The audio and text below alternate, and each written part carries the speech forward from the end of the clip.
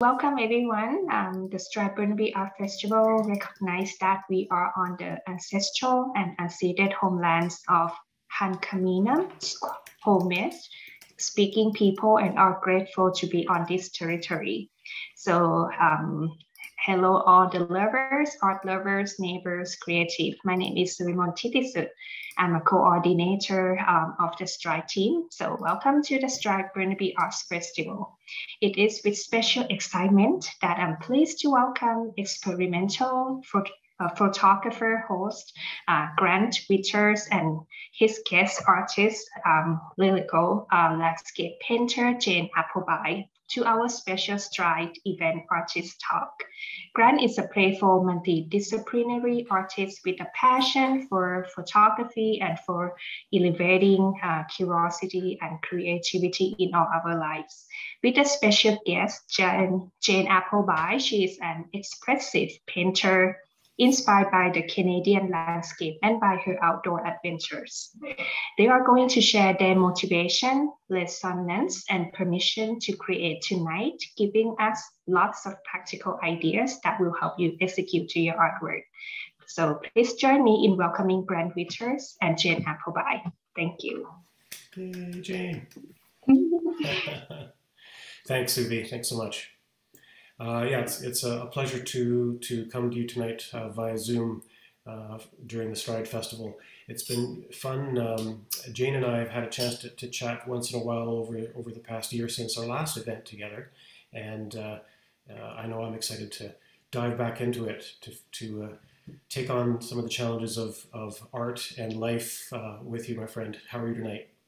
Great. Thank you very much, Grant, for having me and everyone for showing up to join in our talk to hopefully motivate each other in our works and, just be thankful for what we can do during this time, especially. And it was so great to be able to go to your lovely show last night, Grant. I'm already fired up with some new ideas in my head with some of the exciting abstractions that came out from your video installation. It was awesome. Are you trying to tell me that it may have resonated with you a little bit? Yeah, like not only a little bit. I couldn't leave. So this is, you always wonder why how does art do that, right? This is why we're here. We always muse over these things and we think, can our own art do that? And yes, I believe everybody's art can do that. So when it happens, it's a special moment to embrace, and we're going to get into that for sure.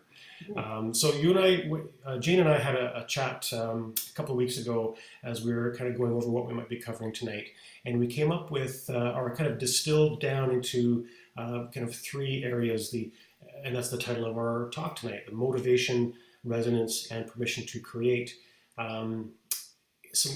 These highlight some challenges and some new perspectives and new ways of looking at creativity, and I'm going to talk about how it even affects our lives, I think, coming up. But I want to give Jane a chance to talk about motivation at this time, because I know it's difficult to feel motivated, and you and I talked a bit about that. The news is kind of crappy. There are a lot of things going on. COVID, isolation, a lot of anxiety out there. People are having a hard time sort of getting the job done. And then when you're a creative or you live a life where you otherwise enjoy making creative decisions or having creativity and art in your life, sometimes it's hard to kind of get past that, the challenges of life that are kind of in your way, to sort of enter into that space of creativity. I know you addressed some of those things in our conversation. Can you share with us some of your thoughts on that? I guess the first thing I think about is, first thing I know is that we all experience times of uncreative moments and depressions even, and anxieties over things. And I have actually tried to correlate whether that can actually be a motivator. And it can, because I feel that sometimes when we go deep and we see even sadness, when we go deeper into ourselves, we get to know a little bit more about how we feel about things. And then we're open to try to express that, alleviate it, and welcome something else, something to create, something that we can add to it to to bring about something new. And so I sometimes try not to push aside things that are happening around me, including COVID. It's hard not to, but to realize you sort of walk along with it. And what's the smallest thing I can do that day? Like, what instrument can I pick up today and use it? So And how can what advice, I'm going to stop you Yeah. there, because there was Yeah. something interesting you mentioned, that you take a moment to notice those things that are happening, and sometimes these are the challenges, the difficult things.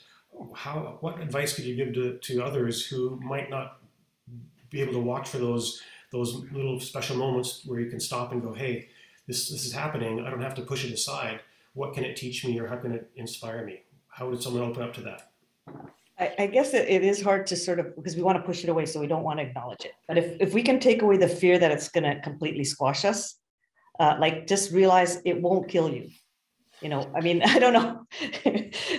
So even art making won't kill you. So just do it. And I think you start to then be comfortable with acknowledging those uncomfortable experiences. And I think when you can do something that you don't have to even think about, just, play. Oh, so these words came to me. You either can play with something, and then there's that time that you can imitate somebody else's work, like just sort of think about how you might portray the same colors, or we're talking about not copywriting and making your, work out of that. It's more to imitate somebody else's work, something that resonated. Again, we're back to that, and try to just do something that's similar. And the last thing would be to use your imagination. And I think that takes a lifelong time of practicing it. We do it as children. And I think that's why they're so good at art. And then we get so into our lives, which we have to organize and et cetera, as you know.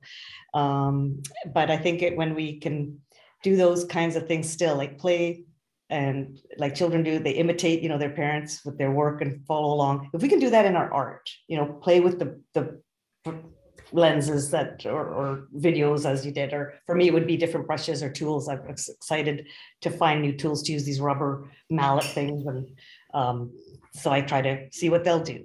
And I think the biggest thing is not to go and paint a painting. Like, I never tell myself I'm going to go and produce a great work today. I never do that, because you're just setting yourself up for, like, I make it part of my life. So I don't even, when I went skiing to get inspirations for these pieces, I'm going skiing, I'm not going painting, but I sketch up there. I bring my paints. This little painting is a little plein air that I'll just happen to do at the end of the day. Just, I got my paints here. I wonder if, what I know it takes a long time to set up. And if I think about all the negatives about why I shouldn't do it, I won't do it. So I think about, for the positive, I skied, I want to put this, I want to stay up here. I wonder how I can set up my little easel box, in the sun. I might as well just enjoy the sun and do that, like fiddle with my easel box. So it's almost like doing just the simplest things. Do you ever, just almost as an aside, do you ever use watercolor paints? Yes, quite often, because they're quick. Yeah. Wouldn't it be cool to be out skiing? And I don't know if you've done this. Tell me if you've done this. Melt some snow. I have. Yeah, and painted with it? Yeah, but it's too crystallized. It makes little blotchy, but that's okay. I got some color down. Yeah, and it's white snow, so it's easy. Just put a little hints. It's creative, though. What a great way to make that a site-specific in situ work of art. Yeah, good for you. I'm glad.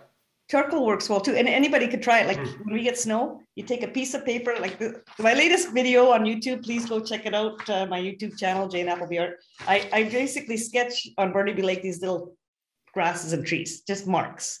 Yeah. And I say in the video, if you feel unmotivated, just get a sketchbook or a piece of paper and draw 3 lines.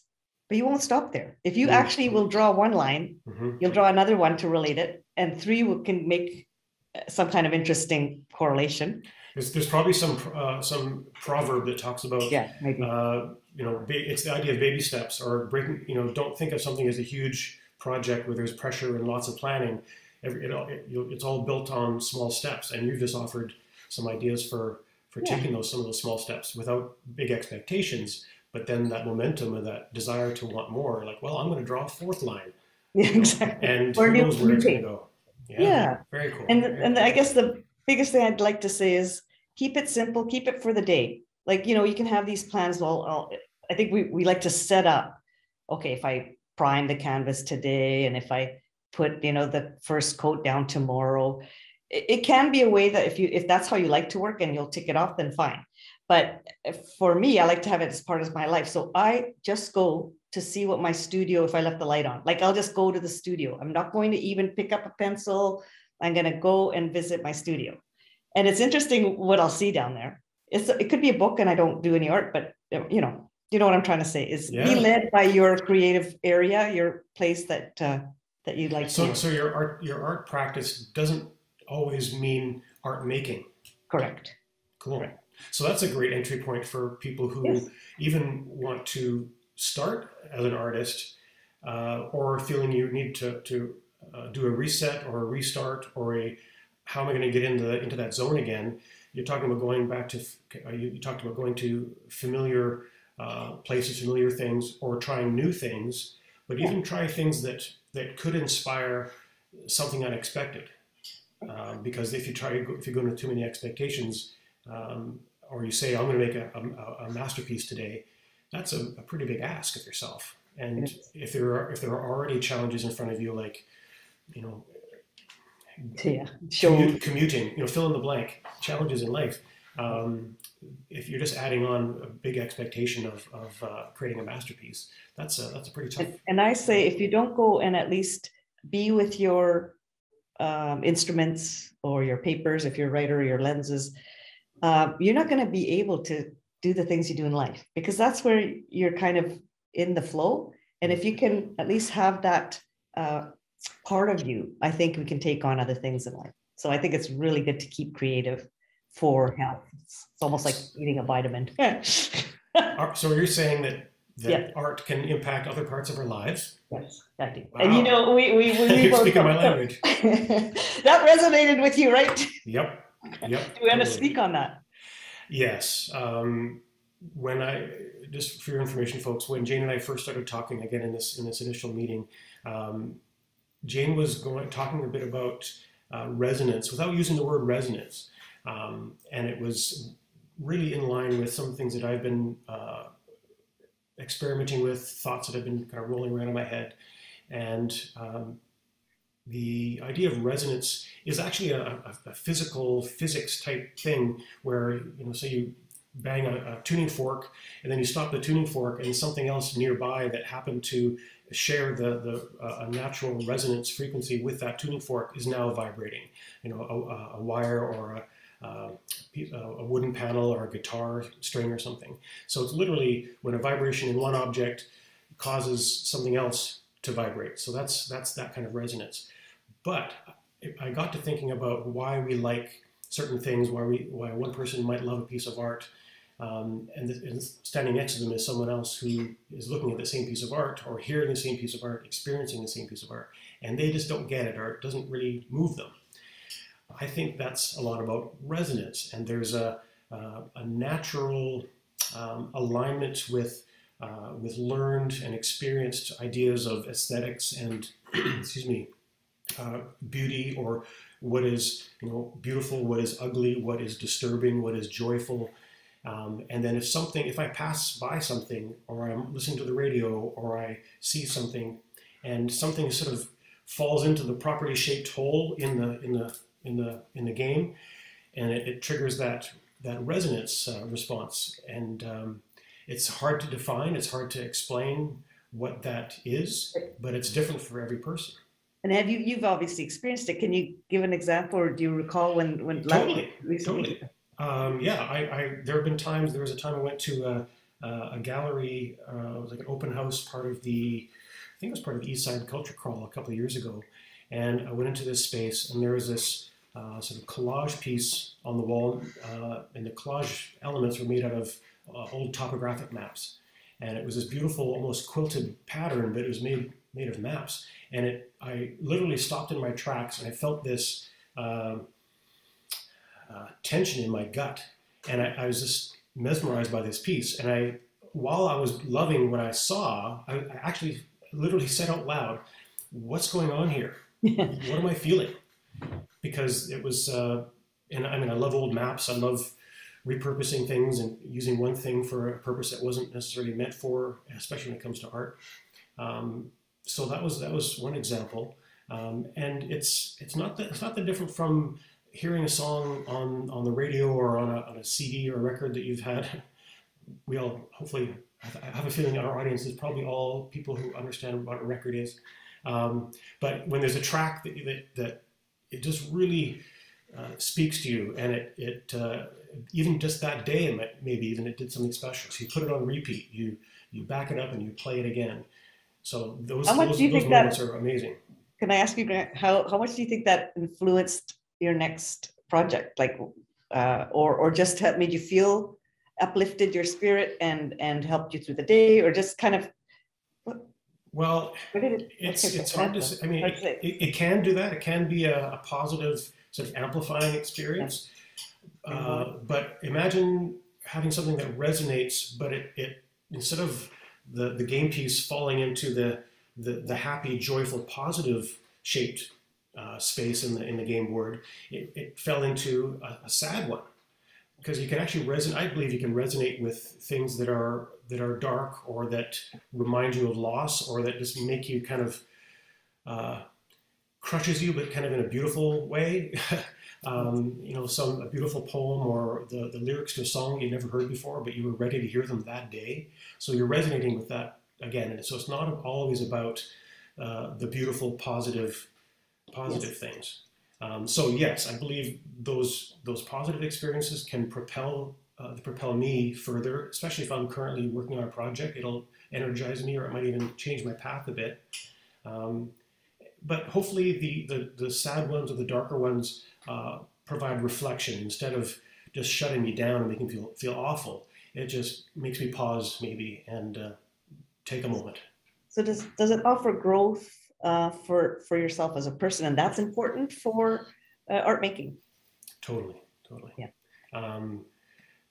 You know, I say that if you make enough art that is genuine and that comes from your heart, your body of work ends up becoming autobiographical.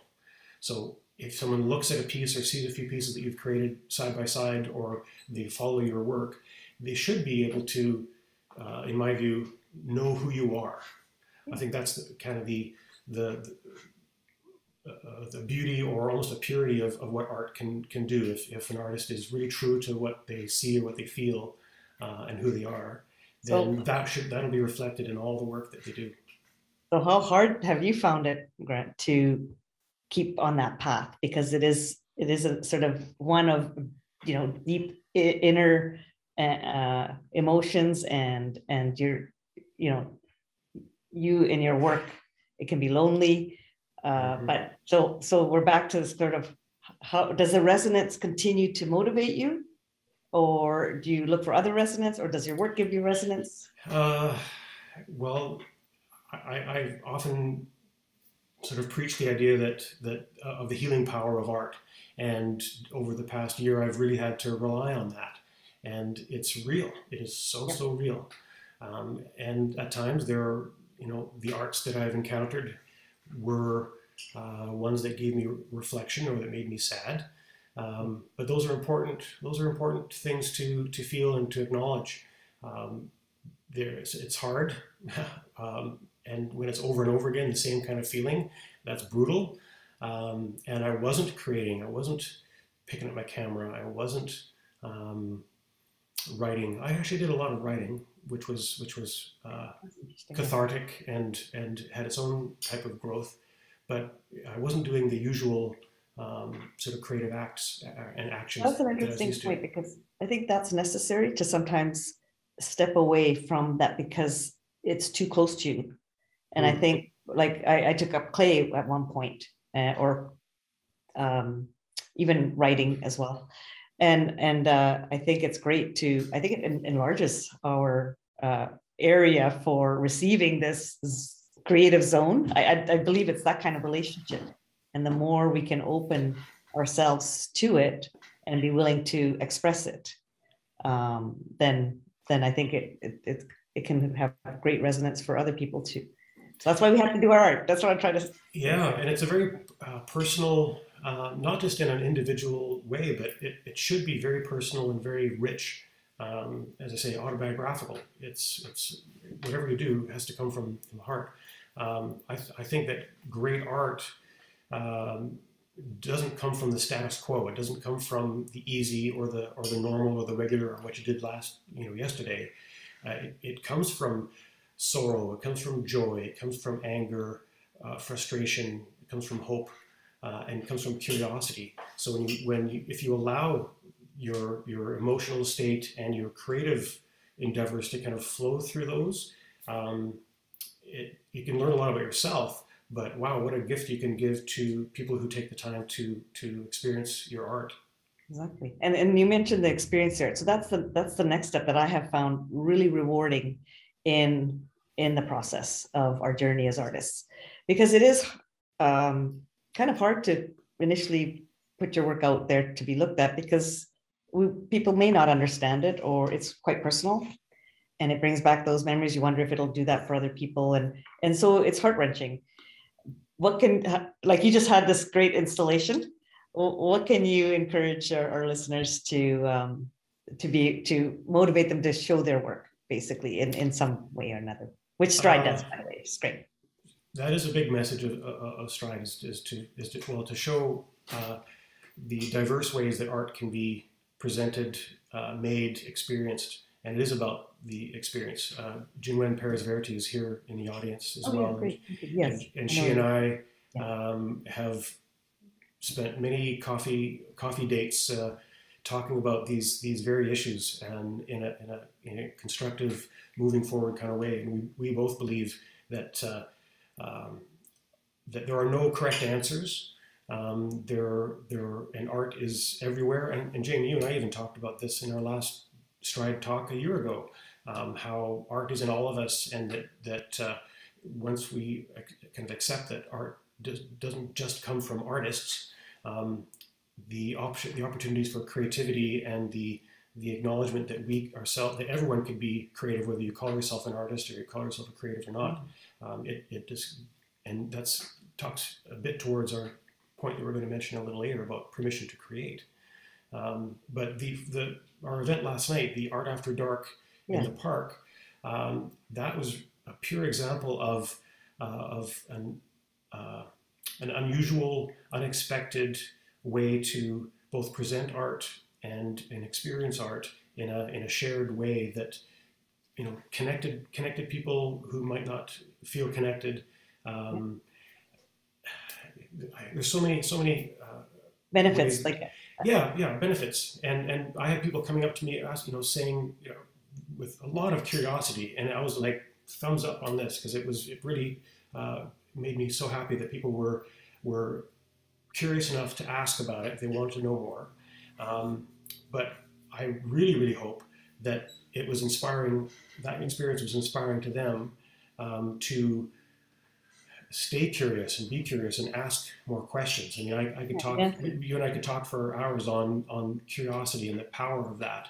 And that's, again, something that Jinwen and I have mulled over a lot, and that we're trying to encourage. What I also found wonderful is the collaboration that you did together. And how important do you think it is to reach out to other artists? I don't know who reached out, or you guys have talked about these kind of things for a while maybe, but I think, again, that could be something for other artists, is reach out. Don't be afraid to talk with other artists about their work, and some kind of unique collaboration might spring from it. So yeah, how did that come about, actually, the collaboration? Well, no, it is not. It was never reaching out. I drag poor Grant to all the trouble all the time.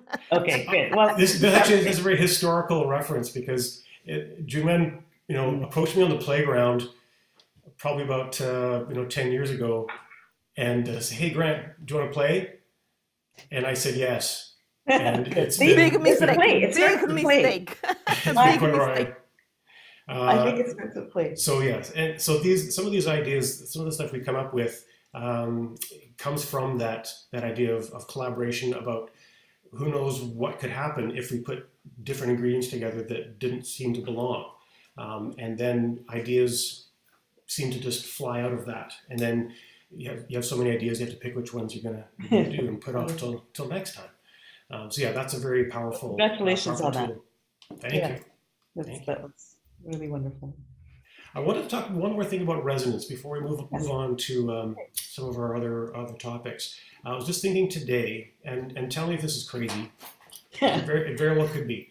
The idea of resonance for me is the idea that we do something that or we see a piece of art or see something in the world that feels right, and it aligns with our values or with what we believe is right or correct or beautiful or whatever. So again, we categorize and try to match in the world things that mean something to us. So but when we're not really thinking about it, we just kind of go about our day. But I believe we are led by that resonance or that alignment, and we choose a path that feels right. I keep coming to that idea, it feels right, and like a gut feeling. Yeah, a gut feeling, but you don't even feel it. You don't even feel it. You're almost, if you understand your own values and your own beliefs of what is beautiful or what is right or what is the correct way, you'll choose your friends based on that. You'll donate to charities based on that. You'll donate to charities at all based on some of those values. The way you vote, the way if you take transit or if you there's so many different choices we make, but those things align with deliberate choices, subconscious choices sometimes in the background. I was thinking about watching the news today, and there was talk of recent old-growth forest blockades. People sitting on the road blocking traffic to protest old-growth logging. There's the trucker blockade in Ottawa. I don't want to get into the politics of it, but these news media were basically just presenting these events as nuisances, or as this is just what's happening in your city. Make sure you take a different route when you're going downtown.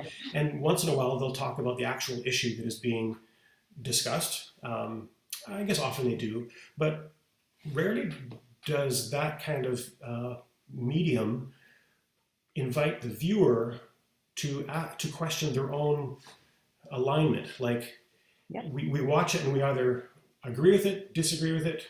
We think, oh, what a hassle, or what, I don't think this is just a waste of time or whatever. But how do those issues that these people are protesting or yelling from the rooftops, how does that actually align with your beliefs or your beliefs or your beliefs? So how does this actually resonate, as opposed to just, this is what's happening, this is what they're saying, next story? Yeah.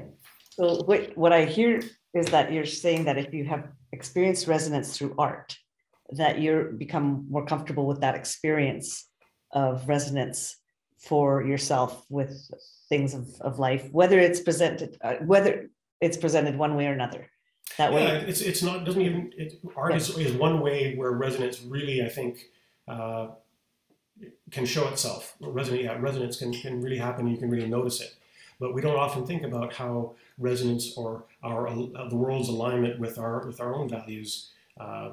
You don't believe that's relevant. We don't really think of it. So I just thought it was maybe an interesting parallel. I don't know if that's a real thing. It's probably not documented, but I just got me thinking.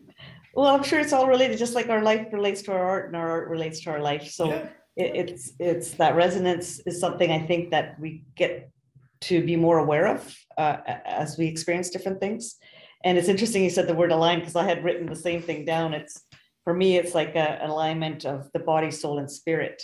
And so all of that is vibrating, it's alive, and we feel something personal and we want to move on it. So I think that's good. We should just kind of be able to keep looking for what resonates with us, and art helps us do that. And so I'm glad that we can make the work that also resonates with, when we're experiencing the actual process, but to send it out there and allow it, like children, to be resonating with whoever comes in contact. And we don't know what it may do. Like even your video said, this is visually could caused, I don't know what it contains flashing images. Yeah, it was meant as a health warning for people who had to be careful with how they engaged with the world. Yeah. So it's good. Like we just become to know ourselves more, and I think that's really important. And yeah, so it's a call. It's a bit of a call to action. I think is what I'm hoping that this becomes. It's like learn yourself more, know yourself more, and I really believe art can help us do that. It's an easy way to address our feelings and our emotions, and that I think is a first step to kind of knowing who we are. So then people come, well, I don't even know how to use a camera. They might tell you, and they'll tell me, I don't know how to paint. Well, I say, it's not about that, right? It's about trying something. Ask yourself, what if? We're back to that. Be curious, and if you, we're right back to, what kind of skills do you need? Sometimes it does help to have the skills and the rules. We're back to rules of design and painting. As an artist, professional artist, it's great to know those. It's great to have had critiques on that, and to be able to build on what is expected or known or has passed down through history, and then to work with that, like not to discount it. Art isn't about always shunning the past or turning it upside down just for shock, even though that could be resonating with some, we're all, it's really freeing. Art is where you can experience all sorts of things and express it. It's for us to be able to do. And so I think we should to take that courage. It takes courage is what it's like. So art is like a sandbox where we can play in a safe place and try on different realities and different things. We have a question from the group. Can I take a question from Simone, Jane? Is that okay? Yeah. We're about the halfway point. Let's see. Thank you very much. Simone? Yeah. Hey, I can. I just had I love what you're talking about just resonance. I think one of the things I'm wanting to ask is if you're putting your life and your soul and your heart into your artwork, do you think that's what we feel like when we see it, and that's why we love it, is that we feel like the heart you put into it? And so if the resonance is for you in terms of what you feel is right, maybe that's what we see in it when we see your art, is that it reflects what we also feel. And so that's my question, is do you think that's what it is when we see a piece of art and we go, oh my God, that's just amazing. And you have no idea why you just think it's amazing, but you do. And I wonder if when I see that, for me, and for instance, when I see a piece of art that I really love and I can't tell you exactly why I love it, maybe I'm feeling the heart and the soul of you guys that you're putting into it. So that's my question. Do you think that is what's happening? I'm going to take this a little one first, and I want to give it to you, Jane. That's an excellent question. There are a couple of ways it could go. An artist puts their heart and soul into a piece with a particular message or particular gut feeling and a resonance. A recipient of that, or someone experiencing that on the other side, might see and feel exactly the same thing. And isn't that a beautiful type of communication? It could go a different direction, though, where I could create something that I think is quite beautiful and uplifting and, say, whimsical.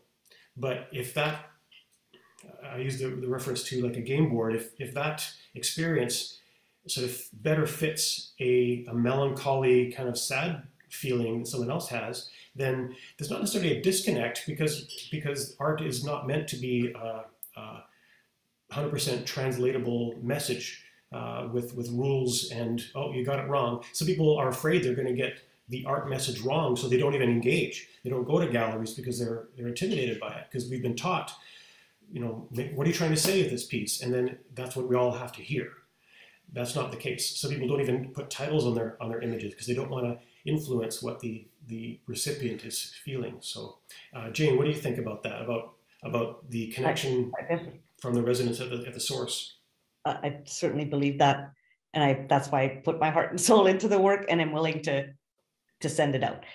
But I think it's more than that. So you can actually, I feel a little bit kind of that it's not only that, and I think other things come to it from the outside, from the experiences, or from, who knows, if the doorbell rings and you do a new little, your flashlight thing on your lighting, right. and it'll create something new, and that's a surprise, or something altogether even not conscious. But I think that's why it's so nice that when that happens, you feel like you've connected to the artist. And I like that about this question, is it is about people that have made this. It's handmade or created with our minds and our, even if it's computers or whatever we're using, pens and brushes.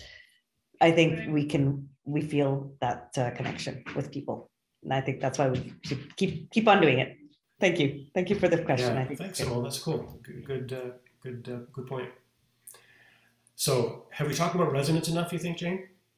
I love it, though. It's resonated with me. We could go on and on and on. I think there's so many sort of entry points to that topic.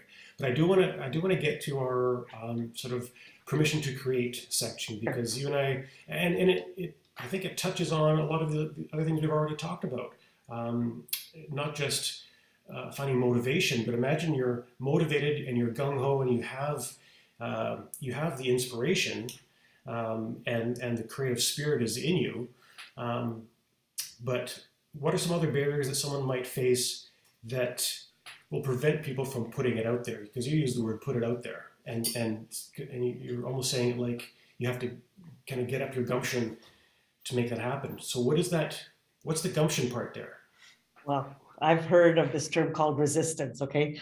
And I think we just need to realize there will always be some kind of wall or some barrier or stone in the way. And I think we just have to acknowledge that that's part of the process. And fear, of course, is the biggest thing that keeps us from doing anything. And I've tried to ask myself, is fear motivating me? Because it shouldn't be a motivator. And most of the time it is. It's why I don't do something or don't put it out there. And so you're really being motivated by fear to not do it, if it is the case. I mean, you can analyze these things for yourself. So fear is like black paint to me. I don't use black paint. I just take it out of my toolbox. And, you can send that. That's the take I take to fear and to resistance. It's not like you can eliminate them. You're playing chess. It's like you can try to take that fear chess pawn off, but he's going to show up on there again in another game. So here's a class you need to teach: painting with black paint. I mean, if this, because it's true, it sounds like black is very symbolic. It's a very powerful entity, and it almost has a personality.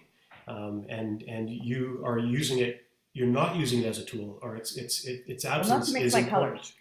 But I use it for my sketches because it's strong and has structure. So there's all these, just sort of using it as an analogy for fear. But I want my colors to vibrate. So we're back to the resonance, and the black seems to kill it, like just black pigment. So I mix my blacks so that they unify, opposites or whatever. It looks darks, but it's just something I sort of trying to put into my practice to remind myself that I'm not going to do this out of fear. And I'm going to realize that, I'll feel this resistance to not do it. Like it'll almost seem like I shouldn't. But if I know that my work can have the opportunity to touch somebody, then I have to overcome that. And that's sort of how I've gotten to, even the permission to create, because it'll be like, who are you to keep doing this? Like we can all, whatever goes through your head. So backing up a few steps for some of our listeners here, what are some sources of resistance that might need to be dealt with here? That's a good resistance. Do you have any? You want to give some examples? Well, first? I'll think about I think of things that I've experienced.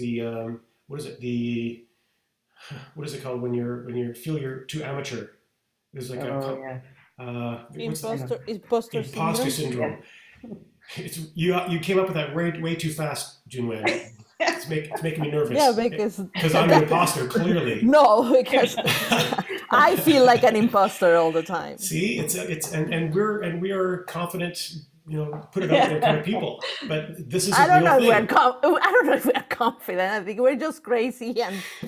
That does pretend I am an imposter. Why can't you be an imposter? Just go with it. Be creative with it. Say, I'm an imposter. I think that's the thing. We just admit it and then go with it. And like that's what the other day that I was mentioning about you and I, like Grant, you and me, how like we are just authentic. I don't know if we're entertaining, but we are authentic, and that seemed to entertain people. So that's just how it works. As soon as you address the imposter idea, you're saying that someone has come up with some kind of rule or some kind of direction that you're supposed to take.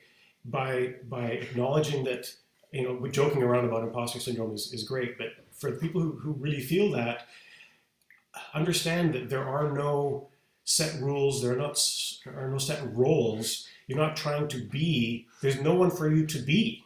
So I think that's an important kind of hurdle to get over. So permission to create, you're answering a call to create. If you feel it, and that's your ticket into creativity. That's all you need. You don't need to have a degree or an education in it. Experience, it doesn't have to be in your family, whatever. So a couple of things for me. I look at it this way. It helped to teach refugee kids that couldn't speak English. I did this after school program, and I didn't really want to do it because will I be able to converse with them? And language wasn't part of it. You give them a piece of paper and you show them kind of what they can do with certain lines and colors, and then they would do something with it. And they understood. And so here's their permission. Like I couldn't give them permission except, I gave them tools. So I think if that experience, I was able to see a response, a good, something come out, why can't I do that to myself? I think we need to give ourselves that permission. Who else is going to give to you? Why are we looking for it from somebody else? I know we like the acknowledgement of people, other artists, juried exhibitions or galleries, critics. It's part of life to have comments on the work. So that can be hard, but if we continue to give ourselves permission to keep going, regardless of that, you can kind of have to just realize that it's going to happen and it's hard, but I think you just have to give yourself permission. Just practice it as if you were somebody else. Maybe that makes it easier. Maybe we just don't know how to do that for ourselves. But because I was able to do that with the children, I thought, well, I need somebody to do that for me. So you take classes and that's all great. But it can't always be motivated by another person. It can actually, you can be that person. So talk to yourself that way as if you were talking to a child that you'd like to encourage to create. And how would you do it? And express. And how can anyone say you have to express correctly? Yeah. What is that? That sounds crazy. Yeah. So I was thinking the other day about, as I was kind of leading up to this talk tonight, that it's exciting to create something out of nothing, which is part of that creative process, but it's even more exciting to create something out of something, and I'll explain what that means, or what I mean by that. If everything seems to have been, if you think everything's been done already, find a way to do something that hasn't been done yet. There's still more. You can still push. I'm a big advocate for bending rules, not laws. They're not even rules. Not government laws and police and stuff. Yeah. But bending expectations around creativity in photography and art, for example, or specifically, and thinking in ways that aren't expected. And I've given myself permission to do that because I'm not a trained artist. I haven't learned or haven't had rules drilled into me. I've learned from examples, and you talked about getting inspiration from other artists or other media, and I'm soaking all this stuff in, and I feel very free and liberated, partly because I don't have because I don't have a structured arts training and education behind me. Maybe it doesn't get in the way. Holding me back. Yes, I think that might hold me back. Or it may take long for me to go, wait a minute, this is all awesome, and I got good grades and whatever. I seem to please someone's opinion of what good art is. Let's not get started on that one. But if you make art, if you just express and forget about what someone says is good or what falls into whatever category, then I think that's a huge sort of self-permission you're giving yourself. Yes. And then it takes so much pressure off and allows for those gestures, the fourth line in your 3-line kind of starting drill. It just allows you to just follow what resonates with you, follow the path that feels right.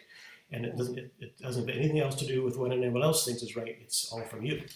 And it might help to dial down any kind of thoughts. That's how I look at it. It's like a radio in the background going, you can't do this. You don't have an art degree. I don't have an art degree, but I've taken enough classes. And my dad had an architectural degree in fine arts.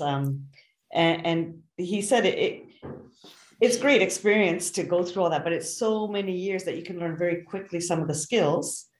And then it doesn't allow you the time that it takes to do your authentic work.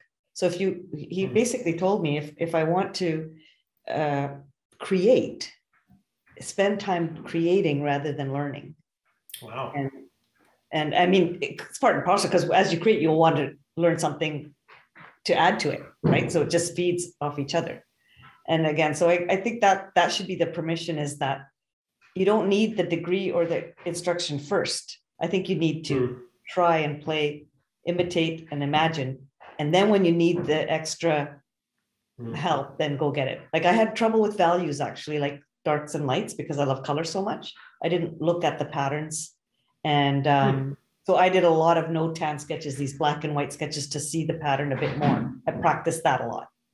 And it helped my work, but I still don't do it. So it sounds like your idea or your approach to education is a hybrid of trying and experimenting and then kind of reaching a point where you're like, I want to know more, and I'm going to reach over here for resources that is going to help me build on this, and then it's going to launch me forward again.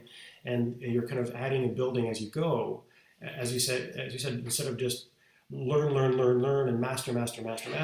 There's got to be some creativity and expression built into that, maybe to make it the most rich experience possible. And don't be surprised that it's not an art class, right? Like you might take up typing or gardening or something, and it does something that can add to your process. So all of life, live it, because it's going to feed your work, good or bad, and it'll just help you work through it and help you work through your work. And that's it's like life, and I think that's the beauty of it. It's living.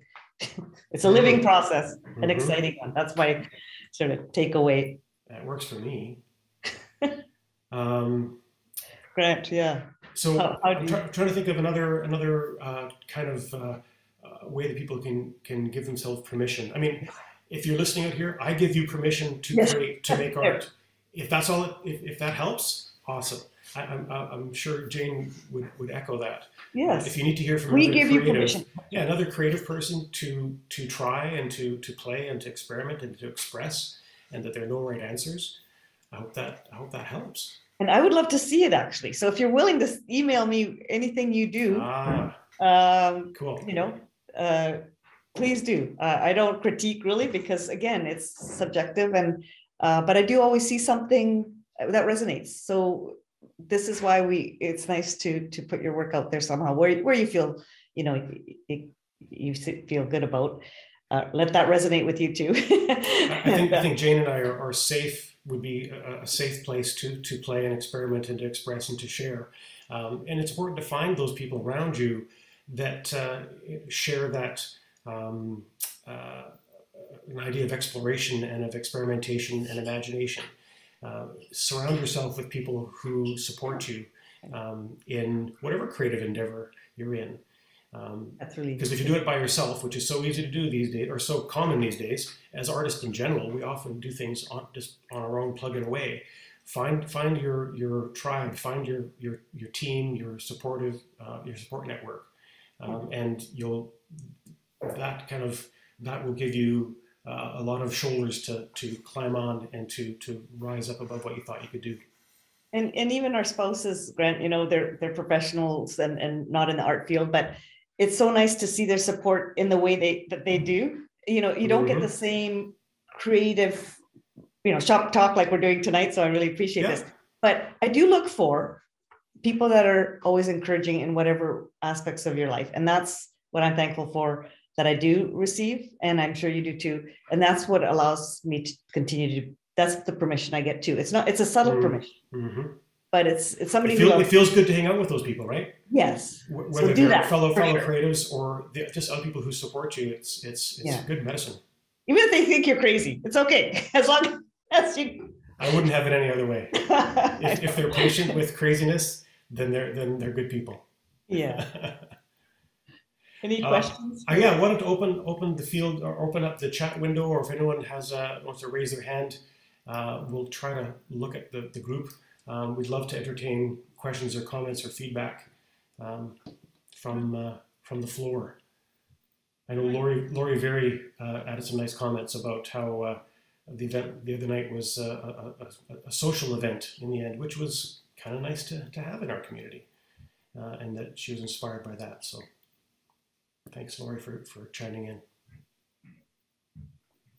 I can't see if I do see hands.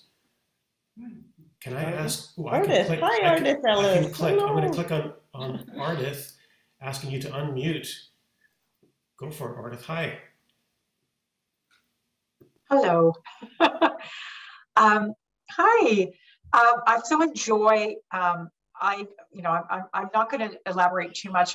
There's probably a lot of artists here, or budding artists, or people that have been taking that journey all through their life. Not me so much. My thing is sort of, I love language and words, and I have to say I've always been captivated by hearing artistic people who are really articulate, talking about their craft, their journey, their experiences.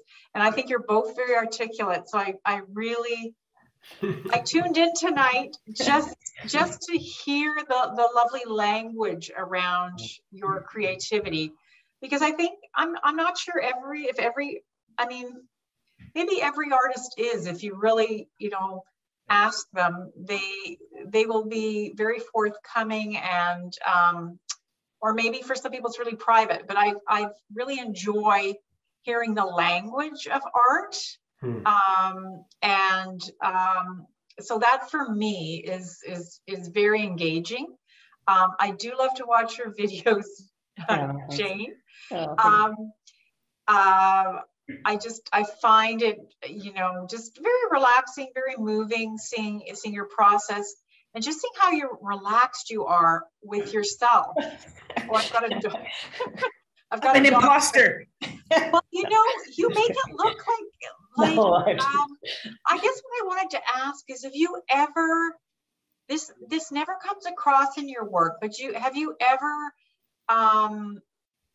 been negative about your own work? Because you seem so positive all the time about the process. Because for me, this is a very inhibiting characteristic that I have. It's never going to be good enough. Like, I'm not going to start anything because I tend to be more creative with words, like writing thing. But I've dabbled as a child. Like I remember my big thing was horses. So I got one of those how to draw horses. And because you put the hours in, you get not so bad at them in a static sort of way, and not in a very necessarily interesting way, but perhaps anatomically correct. Let's just put it that way. But you still weren't 100% happy with them or something? I'm pretty. I think it's. I guess my point is, you both seem very free about it. And do you ever get down on yourself or full of have doubts, or are you and I'm not talking about just now, but throughout the process, what has given you, you talked about giving yourself permission, and I think that's very powerful. And I apologize if my dog came in and opened the door, and if I can go and shut it down. I'm a dog person, that's okay. Well, there might be a lot of background noise. Anyway, I'm using a lot of words to just say I'm very impressed with how this giving yourself permission and just, you know, sort of letting go. And I think that's a big part of it. And yeah. So well, you've answered it somewhat already. It's interesting as you keep using words and language. That's a very good thing about that. If you talk about your work, you'll find yourself either being positive or negative. And I do try to catch myself and eliminate, again, the black, the part that doesn't build it up, because how is it going to help it? So I am always looking for the words that will describe what I'm doing positively. It's like, if I don't like an area, I'll say, okay, I'm going to work on that area, but I like this area. I'm not going to say I don't like it, it's bad. So I don't give it names that are demeaning, because it brings my spirit down. So that's how I work through it. I try to use positive words. I try to use positive insights on every aspect of my work, because there's always two sides. Grant, well, for me, the thing that came to mind was something that I came up with a while back, but it reminded me of this, that when I create a piece of art these days, I love showing people. I love showing people my stuff, not to say, look what I've done, but look at what's possible. Especially when I believe that I've cracked something open and I'm revealing something new that I think has never been seen before. I find that really exciting, really exhilarating. And if I can share that with someone and they go, wow, I've never, how did you do that? Or I've never seen that before. It's beautiful words. Those are beautiful words when I hear it. And I heard it last night, actually. And I was like, I have to write that down. I have to quote you, that it was something they had never seen before. And again, this is at the root of curiosity for me, is to seek out new things. And it's unfortunately prevents me maybe from diving deep into a particular topic or a project, because I have something else waiting, like tapping me on the shoulder saying, well, how about me? Try this. What's going to happen if you put these together? So I move around a lot with these, and I might revisit something, but I get a great thrill from sort of exposing and pushing at those new things, and love sharing that with people. There was another hand. I saw, so Simone's hand. I'm going to give the last question to you, unless people want to hang out after 8, but I'm going to, did Simone get invited? Or hang on, I'm going to ask you to unmute Simone. Sure. Hi. So it's funny because what Ardith was talking about was that permission, and that was kind of along the lines of what I was thinking, but mostly when you guys give yourself permission to just let your art flow, are you doing it for you, or are you doing it with the idea that someone else will see it? And I think that's a question that I always think about because if I try to paint something or do anything like that, I get lost in the process, and it doesn't matter to me at the end what it looks like, because I just love the process of it. It just makes me calm, and 2 hours can be gone in it seems like a blink of an eye. And so I just want to know what you guys do it for. Like, when you're doing that process, do you actually think of the people who will see it, or are you just pouring yourself into it? Jane's shaking her head. I'll comment on that, because it seems like, what am I thinking of in the process? No, not in the process, but to motivate me into my studio or not. Each day I will do something that gets me, if it's reading or looking at art, going to a show. I do that so that it is for the other. It will connect. So there's always that purpose, and that's what will keep me doing the work. And because it doesn't, I don't feel like it before I start, but once I start and once I'm in the flow, then I get rewarded and I feel great. And I don't know what the dog could be eating my dinner and I wouldn't know.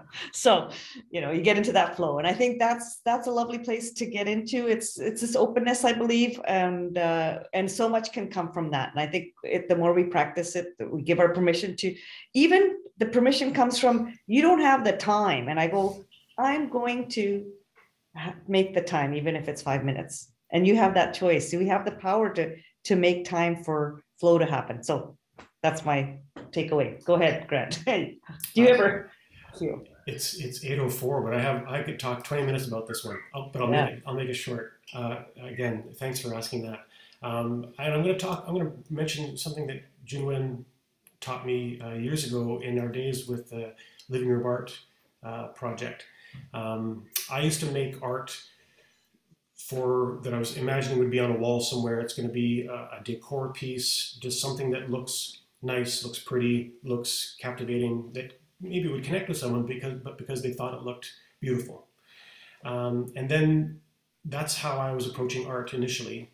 And when Junwen invited me / pulled me into the Living Room Art project, she taught me that of the value and the kind of a great goal of creating art that connects people, that not always connects the artist to the recipient or the person experiencing it, but connects the collective group of people who might be experiencing that art, using art as a glue or as a catalyst for community connection. And I was like, wow, this is amazing stuff. And that's partly how we got connected with you, Simone, with the North Burnaby Neighborhood House. Shared goals of finding that secret sauce to help people connect with each other, and using art as a tool for that. So you're stuck with us now. But it's another quick answer to that is that I don't want this to sound selfish or flippant, but I make art for me. I don't make art for you, but you're invited. You're invited to come along. So that's I love that. Creative too. Love. So, folks, I want to thank Simone for helping us to end on such a great topic. Jane, what do you think? Are we? Yes, it's more of a bookmark in it instead of an end to the conversation, because there's so much more we could say and so many things we could cover. But I want to thank you for joining tonight and offering some ideas and inspiration to the folks tonight. Yeah, well, I think we've shared a lot of lovely aspects of the journey as artists, and I just hope you take that with you and encourage you to keep doing what you're doing, and hope it brings you some joy too. So thanks so much, you guys, for everyone for joining in tonight. Suvi, thanks for all your tech support with the Zoom, if you're still there, and for your support with the chat window there too, Junwen. It's awesome. Oh, and my book is available at the library, by the way. No kidding, awesome. And you guys do check out Jane's some of the links that she has in there. I'd be delighted if you popped into my Instagram or website, and Jane's as well. You'll be able to see some of the art that we're talking about, understand a bit about the process behind our words. I believe we really do live this experience, and you'll see some hints of that in some of the things we've offered online, and some other ways to connect with us. If you have other questions or comments, or you just want to follow the madness, those are some ways to do so. So thanks very much, everyone. Stay curious and stay creative. We really appreciate your involvement tonight. Thank you. Thanks so much. You betcha. Have a great night, everybody. Thanks, you guys. That was amazing. Thank you. And for those who are still here, yes, Junwen is added to the chat window. We're doing some musical concerts online through Stride. Check out the details in the chat window there. Go to weareburnaby.com to the Stride page and find out more information, because it's not over. We've got until the 5th of February, and we even have our Stride Art at the Shadbolt extended art show running until March 22nd. So it's a wonderful opportunity for our some Burnaby artists, including yours truly, to have some art in the Shadbolt. That's really kind of cool. So some art does exist in galleries. It doesn't have to, but some does. So good night, everybody. Thank you.